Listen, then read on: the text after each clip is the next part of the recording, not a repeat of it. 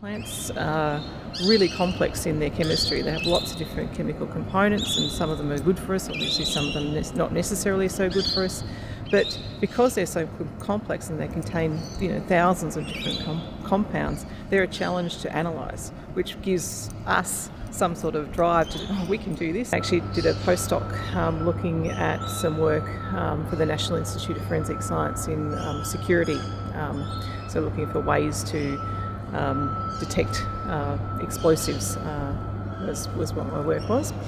And then I saw the job come up in forensic and analytical chemistry here at Flinders and applied and was pretty lucky, and I've been here for about 10 years.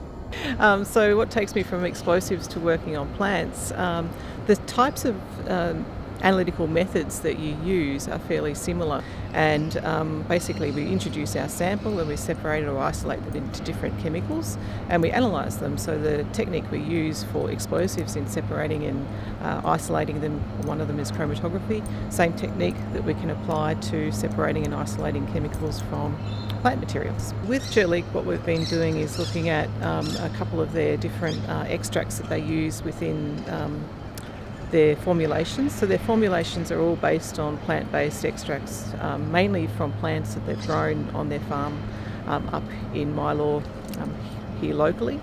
And what they want to do is ensure that their extracts are of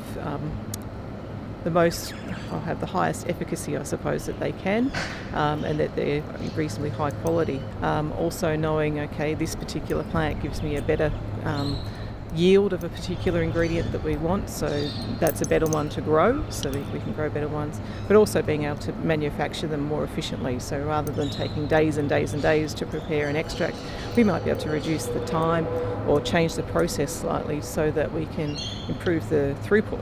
And if we can improve the throughput, then they can potentially manufacture more.